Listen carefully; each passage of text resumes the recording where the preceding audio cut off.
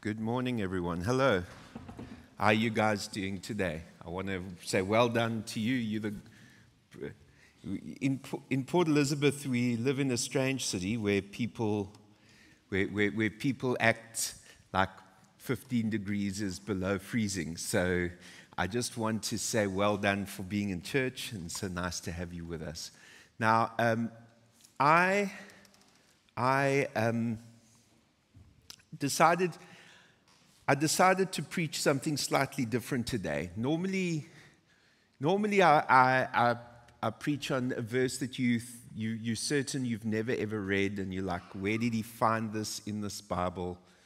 Is it really there? And then you look, and there, lo and behold, you've read it 6 times and you've never noticed it because you were half asleep. Is there some truth to that?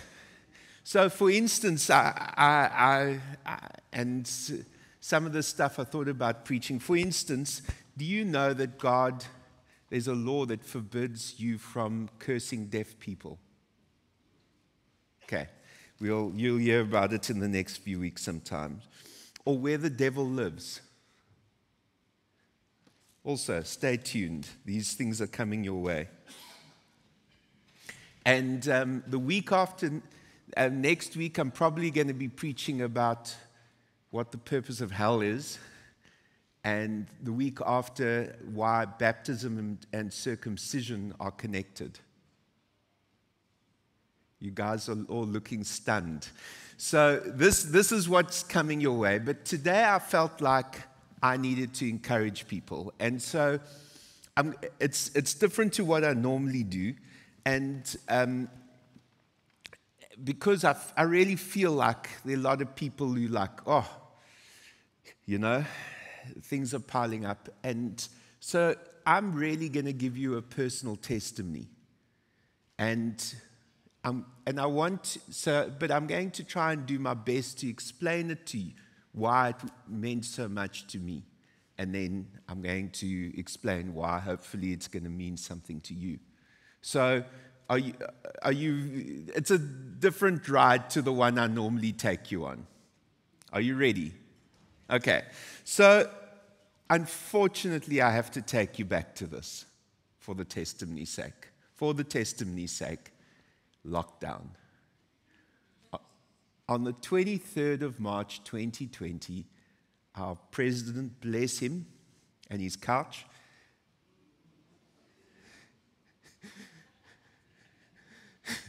yes, and his couch.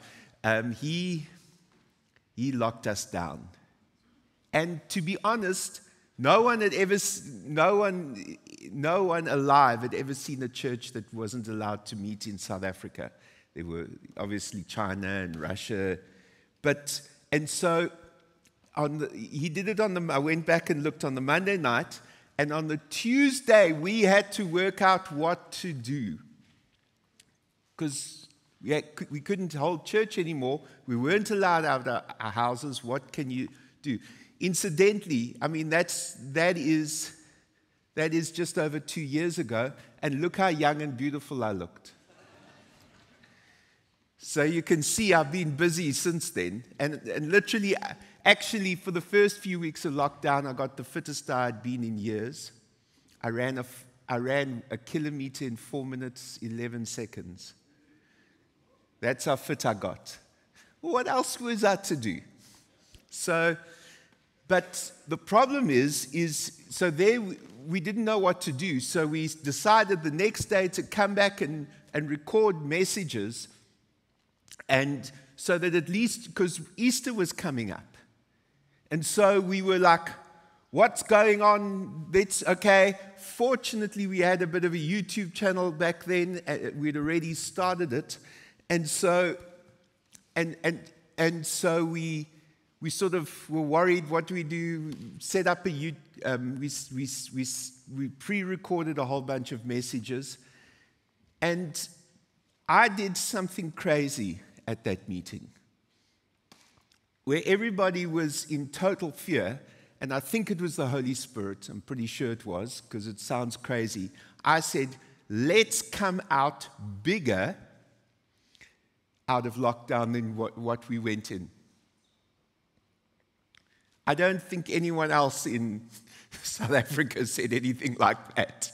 But I said that. And so what I want to say to you is that, and I think that this is a really important thing for you to do, because in Genesis 50, verse 20, they say of Joseph says, "You intended to harm me, but God intended it all for good. He brought me to this position so I could save the lives of many people." And I think that more of us need to go into a trial with the attitude that you're coming back bigger and better. Say, trial's happening. God is going to use this for good, and I'm going to come out bigger and better on the other side. And I don't mean your waist. I have come out bigger out the other side, waist-wise. But actually went back to CrossFit seriously this past week, and I power cleaned 70 kilograms, so I was very pleased with that. No, serious, do you know what a power clean is? When you pick up the weight from the floor to here. So I lifted 70 kilos. I was I don't know if you guys care, but I cared. Anyway, because I need to get fit again. But the bottom line is that you need to not hide. When something goes wrong, I want to encourage you not to hide, not to cower, but to say, this is coming my way, I'm going to go through it, and I'm going to come out faster the other side. I'm going to go. And God can do that for you. God, if you put your faith out, because this is really what I'm going to be telling you about, is you need to put your faith out. So you look at the petrol price and you go, at the end of this recession, I'm going to have more in my bank account than when it started. Whatever it is, God can use whatever evil is intended for you to turn you around. So we started preaching online. And can you see that at our YouTube channel? This is 2 years ago, so there's probably a few views, but there were 92 views in total. So we went from like 1,000 people in church down to 92 views. It's like, dear Lord, where did everyone go? And so what we told ourselves is that it was families watching.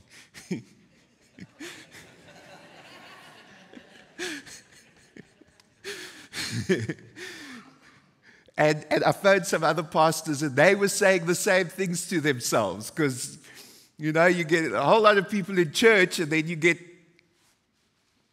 no one watching. And so we started praying, because what else could we do? What else could we do? So Jeremiah 33 verse 3 says, "Call to me and I will answer you, and I'll tell you great and hidden things that you have not known." Now, I, at the beginning of lockdown, had no presence. I was not on any social media whatsoever. I've now got a hidden profile on one social platform so I can see what our stats are. But I mean, what did I know about social media? And largely, it was up to me what we do next. And so what we would do, and one of the things I've learned with social media is if you do something now and it works, in 6 months' time, it's not going to work, or even 3 months' time. So you try a strategy for 3 months, and it does well for a while, and then it changes. And then you do another strategy, and then it changes again. And so we would have to go back to the Lord all the time and say, what now? What must we do now? Because what was our goal? To come out bigger and better on the other side. And so we started, it was actually my dad who said we need to, between Justin Miller and my dad, we need to be on the internet. And so we started doing something every day on the internet. And the reason why is because we needed to touch people. Now, I'm hearing about churches that are still not fully going again, and that's fine, but Word of Faith is not that sort of church. Oh, yes, thank you, Cindy. We're not the back down sort of church, and I don't want to criticize those churches. The Lord has given each church its own culture and what He's doing, but we're not that. And so we were out there. And the reason why I picked these is you can see, I think the one on the left is early lockdown. You see 1 and 9 views. Then it was middle lockdown. And then you can see end of lockdown. You can see by the hair. Let's go back to the previous slide. You can see early lockdown. Can you see that? Yeah. End of lockdown. Can you see the hair? Yes. Can see the, and that was about 2 days before they reopened barbers and hairdressers. So I needed a haircut. Anyway, the bottom line is can you see how, and that one is just, that particular message, and it breaks up a bit, has just carried on growing. So what the Lord started to teach us is how to reach out to the world through social media. And so things have really grown. I mean, we started with 18,000 followers on, maybe even 17,000 followers on Facebook. We now got 28,000 followers. And we started with just over 2,000 subscribers on YouTube at the beginning of lockdown.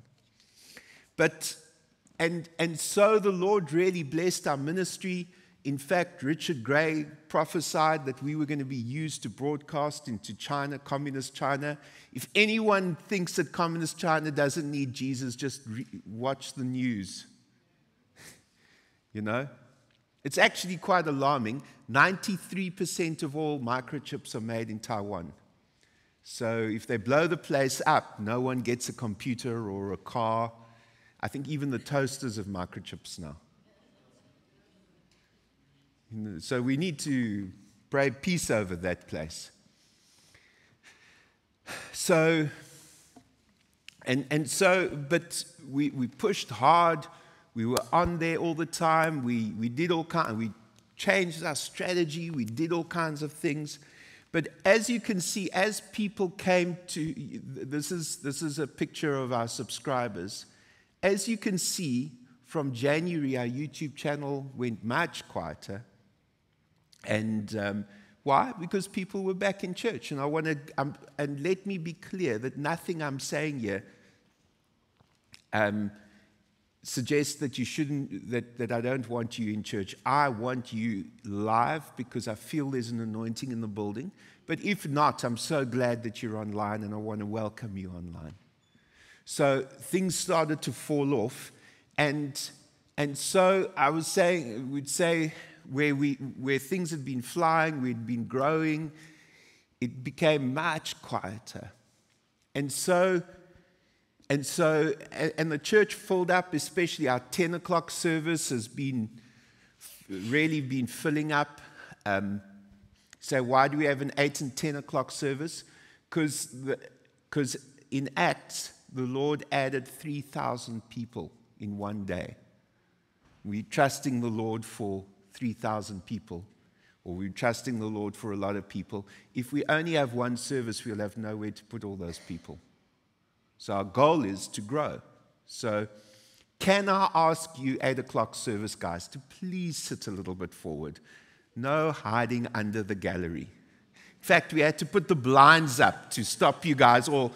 So we'd have a shot of the service, and there's like no empty benches, and you're all in the shadows. Come sit a bit forward, please, guys. for my sake. I want to thank you, the Petersons. Yes, Karen, one more bench. That's where you're meant to be. I laugh at Karen. She prayed for years for her family, and then her family arrived and they wanted to sit right in the front. She's like, and each week I see her grimacing as she said, this is what I prayed for, this is what I prayed for, as she walks to the front. Anyway, bottom line is that things started to fall off. And I think that I preached one of my best messages ever, the way to the top of the mountain. And we got 213 views. We haven't had so few views since lockdown, before lockdown. Remember, that's the one where James played the shofar, and I thought that was one of my best messages ever. No one cared, or very few people cared. And so I looked, because we drive growth, and we've got a goal to win the world for Jesus, and so we look at numbers. Say, why do you care about numbers? Well, let me ask you, how did the good shepherd know that one of his 100 sheep was missing? Because he counted. The good shepherd counts. I'd like to count you much better. Miss Church, hi, where have you been? I want you to serve the Lord. I want you to grow. I want to see your life changed. Not preaching here for my own edification or my own glory. Preaching here because I want you to grow. Who here has looked at the outlines and the effort we put into the outlines? I'm not there when you run the outline. It's not for my glory. Besides, I'm just the typist. Typist that Jesus loves. That's why I can blame Pastor Frederick for all the wrong scriptures, because occasionally we put the wrong, like on Wednesday we run it twice before we send it out, just to see if it works. So on Wednesday night, I was running it, and the one verse was completely wrong. And the guy read it, and I went and checked, is he reading the right verse? And I was like, okay, it's our mistake. So at the end of the verse, I shook my head and said, yeah, no, that's really true. Either I or Pastor Frederick had I typed it wrong, or he told me wrong, or who knows. But the bottom line is, I want you to grow, and that's why we preach. And the Lord has got a plan for Word of Faith. We're supposed to be touching communist China. YouTube channel is dying. So, dropping off, and so what I did is I said to the Lord, and I looked, because we had been driving for 10,000 subscribers, because that was our goal. Get to 10,000. Let's work to 10,000. Let's break through to 10,000. YouTube will give us more air. More people will see. It'll grow, And then I went and I looked at our subscriber growth. And I thought, and I worked out that roughly January or February we'd get to 10,000 after this message. And I said to the Lord, I'd really like to get to 10,000 this year. 10,000 subscribers. I'd also really like to fill the church. So next Sunday, bring your friends. We're praying for them. We're going to fill up our church, and we're going to grow our channel. And so, now, in Ephesians 3, verse 20, it says, now all glory to God, who is able, through his mighty power, to work within us, to accomplish infinitely more than we might ask or think. And so, I didn't even say the words to the Lord. I just, in my head, I sent up like a thought to the Lord. I'd really like to make 10,000 before the end of the year. This was at the end of June. And so, and so I left it at that. Didn't really pray again. I also asked, Lord, what should I do? What should we do about our social media? Each time before, through lockdown, the Lord had given me new plans. This time, nothing. He was absolutely silent. It's like, oh, well, okay. Got on with my life. And then, just after that, there was a guy called Amir Safati. I have a confession, and I confessed it to him.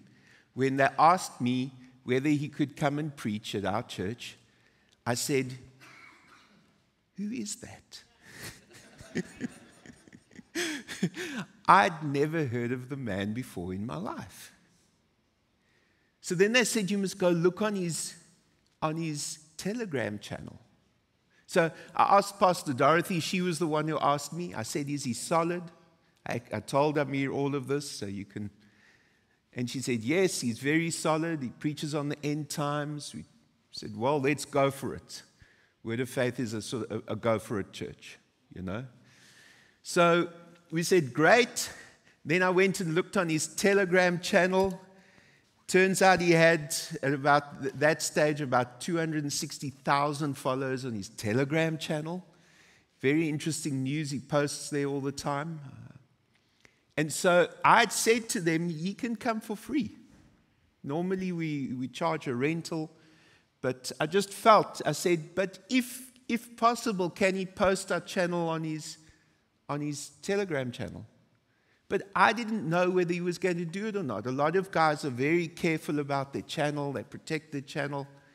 But lo and behold, right at the end of June, he posts this. Who of you recognize that? That was our corner board.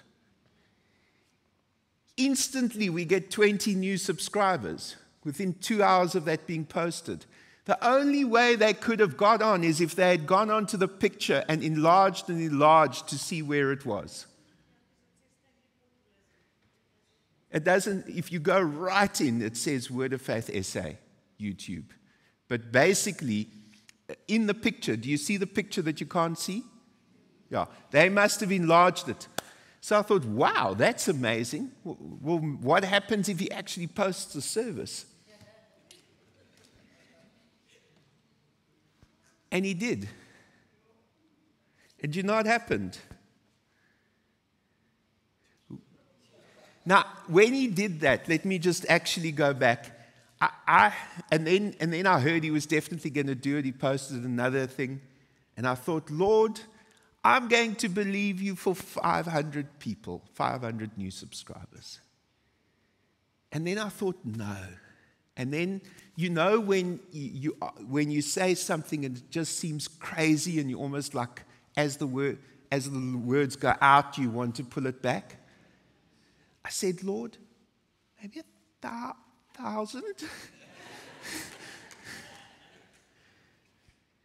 And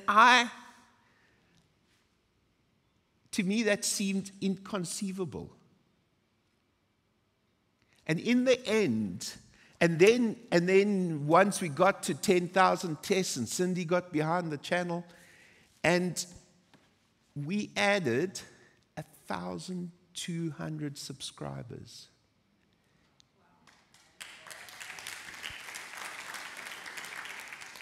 In about 3 weeks. And that was just the Lord answering my fairly faithless prayer. Just sort of threw it out there. I wasn't like, Lord, I'm asking you for. I was like, how about it? I have 500, and then it was almost more than I could dare believe. 1,000? And the Lord did way more than and where in June, at the end of June, or beginning of July, we had 9,100 subscribers. We've now got 10,287. And the Lord has blessed us There's so much activity. And so, something that we had worked so hard on seemed to be dying. And just a little silent prayer was all the excuse that God needed to intervene. Now, a lot of you like, oh, that's great, but actually, who cares? Honestly, let's be honest. But I want to tell you that God wants to do big things for you too. He wants to, and so I'm going to give you a few quick principles of why, because I've found that often my greatest answers to prayer are those silent, almost wish prayers. And then the Lord will suddenly step in and do something amazing. I'm going to give you a few quick principles about why I think it happens. So the first principle, or the first scripture, is 1 John 5, verse 14 to 15. And it says, "We are confident that He hears us whenever we ask for anything that pleases Him. And since we know He hears us when we make our request, we also know that He will give us what we ask for." And so I think that the Lord, this was God's plan for our church, to fill our services, to fill churches in Galvindale and Bloemendal and Five Ways and Boysons Park and every other church that we're involved in. Incidentally, guys, you need to be at PowerPoint tonight, because I'm going to have so many more people from out of town here than in town if you guys don't pitch. Because so many people are becoming part of our Connect group system. It's remarkable. But the point is that God, I asked in terms of God's will. Say, well, yeah, but what about my finances? Well, one of the things that God wants to do is get you out of debt. That's His will. I can say with 100% certainty that God's God's will is for you to be out of debt.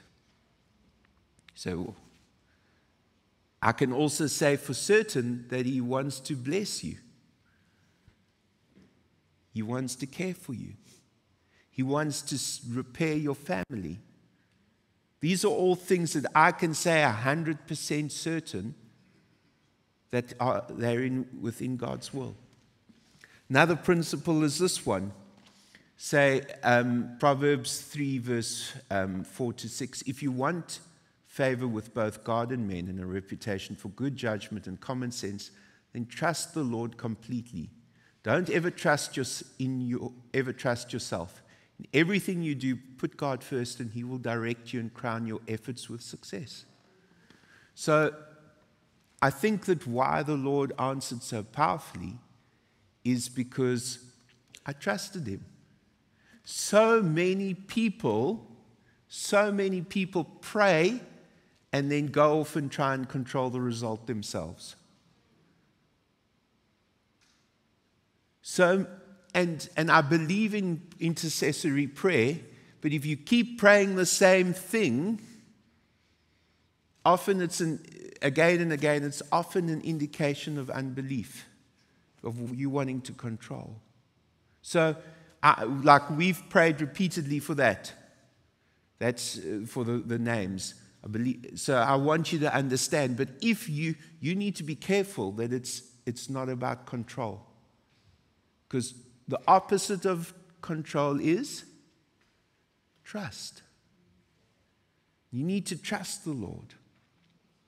One of the good things about this is I had no control whatsoever. Literally, I had to throw my, step out on the water and let the Lord do it.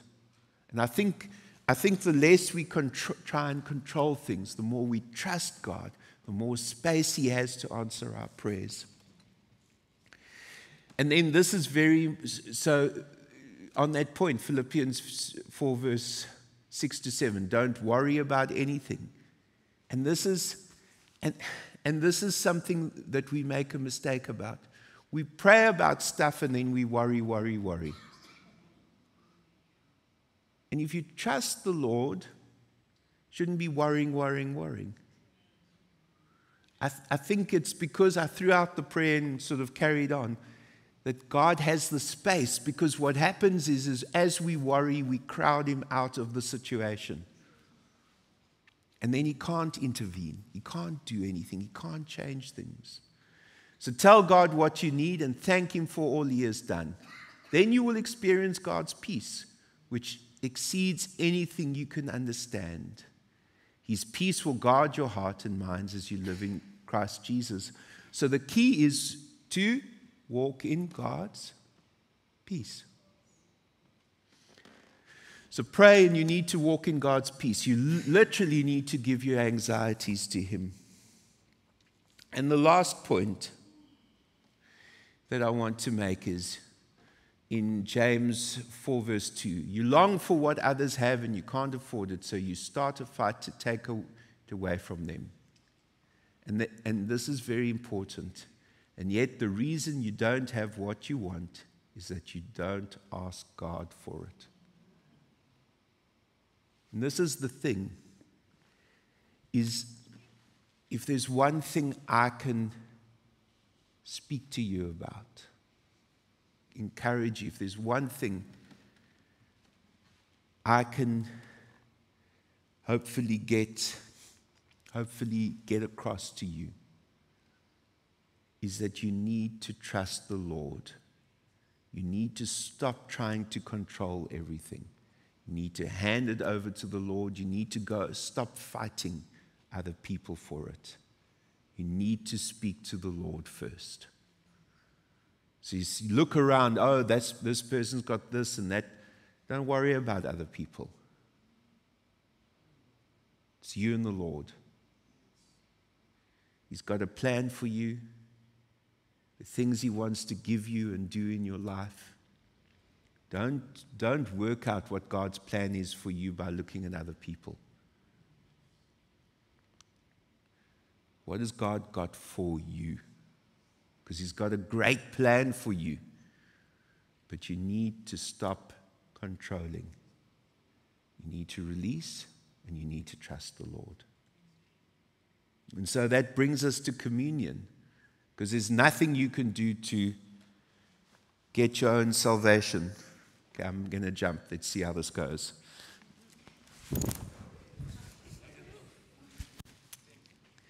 Can we move this off? There we go. Okay. There we go.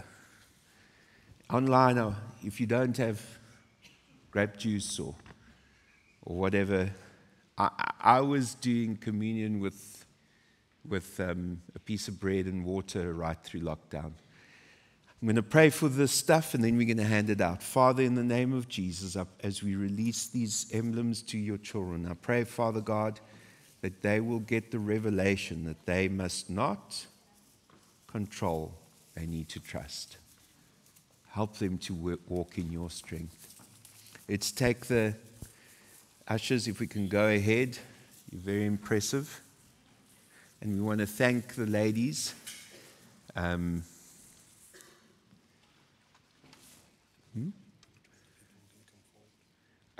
If you can come and get your implements, especially here, if you could come forward and get, or let's maybe go up the aisle a bit. If you could come forward. We're still post-COVID. We're working out how to do all of this stuff. But we're going to take communion now. Upstairs, there should be stuff up there. Is there? It seems it's coming that side. Have we got? Okay, there we go. So upstairs, don't worry. You don't have to climb the stairs. Although it is good for you to climb stairs. Let's get communion.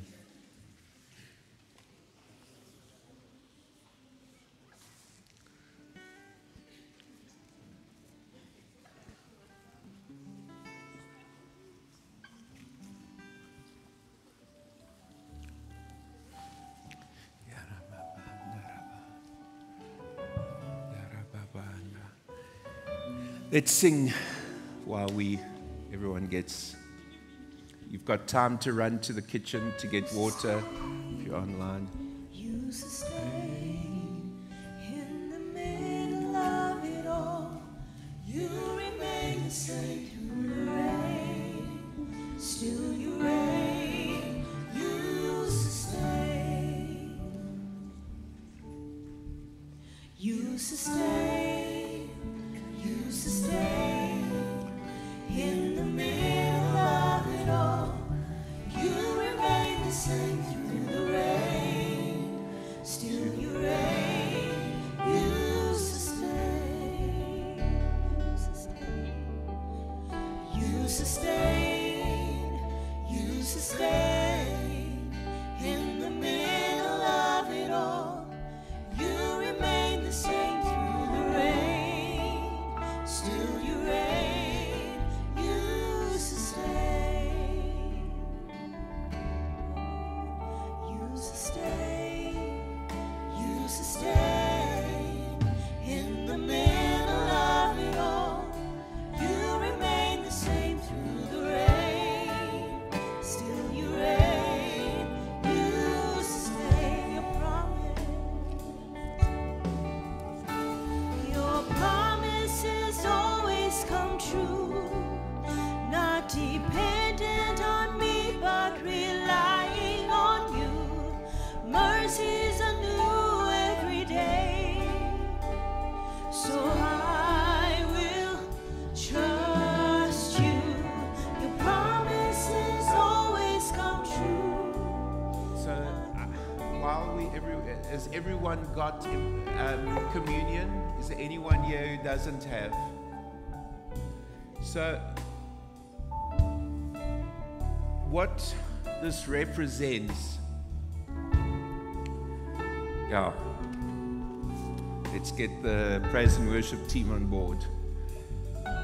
What this represents is the end of our effort and the beginning of God's effort. So there's nothing that you can do that brings salvation. There's nothing that you can do that can sustain you. There was a friend of mine who asked and said, if you serve the Lord, do you just have to suffer? And I said, no. The Lord, the Spirit will live inside of you. He will sustain you. And so as we take this, what we're realizing is the broken body of Jesus on the cross comes to set us free and sustain us. And so there are battles, there are struggles, there are things that you're worried about, that you're fighting with, and this tells us that by yourself you're not going to succeed. It's the Lord. And so let's take this together, and we thank the Lord that He sustains us.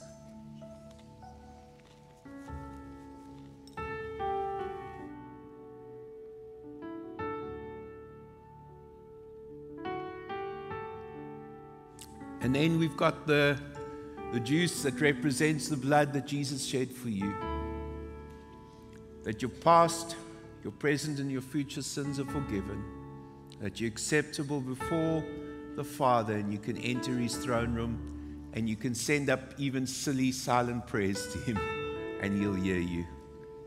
Why? Because of the blood of Jesus. So let's take it together. And so, what I want you to take out of this is that you need to just trust the Lord. Breathe out. Gonna trust you, Jesus. He's gonna sustain you. If you don't know what to do next, ask Him. He wants to speak to you. He wants to lead you. If you don't know what's coming in your life, ask the Lord. He wants to help you. So I'm going to pray for people, and I'm not going to ask you to come out. Just going to ask you, if you realize during this message that you've been relying on your own strength more than you should, I just want you, as I pray, I want you to lift your hands, because I think it's so important for us to signal that God is in control and that we're handing over control to Him. So let's lift our hands. Father, in the name of Jesus, we repent of trying to do stuff in our own. We repent of trying to solve our own problems. We repent, Father, and we ask you, Father God, to help us to only trust you. Help us to put our faith in you. Help us to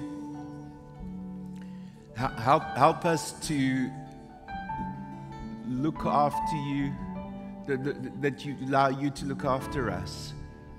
We ask you to sustain us. We ask you to guide us. We put our faith and our trust in you, and we give our worries to you today. I want you, if you're online or here, just go take your worries and hand them over to Jesus. Just hand them over. You trust the Lord. Hand them over. He's going to solve them for you. He's going to sustain you. He loves you like a father. He loves you with such deep care. Just hand your worries over to Jesus. They're things that you can't solve. Hand them over to Him, Jesus.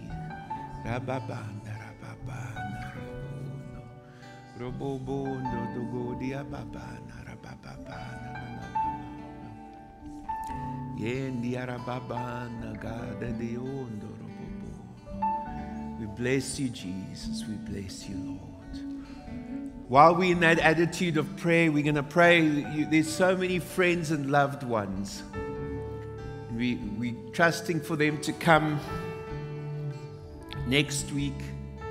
Incidentally, if you want invites, please to invite people to church next Sunday, please come and fetch some. We need to get it. We need to invite as many people as possible. But let's pray.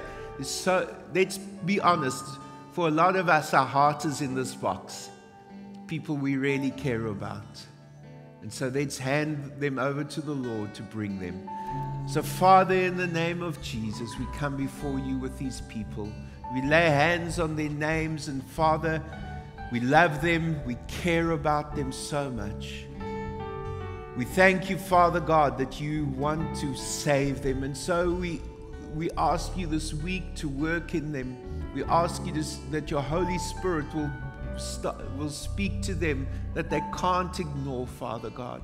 I pray, Lord, that they will be open to Father God, that they will be open to the invites, that you will bring them here, that you will touch them, that you will do a mighty work in them. I ask you, Father God, to supernaturally do something special in their lives. We bless you, Lord. We ask you to do something wonderful here next Sunday. I pray for that, Lord. And Father, we pray for our streets. And we pray, Father God, that you will bring the peace of God upon our city. We speak the peace of God. We open our city's doors, its gates, to the presence of the Lord.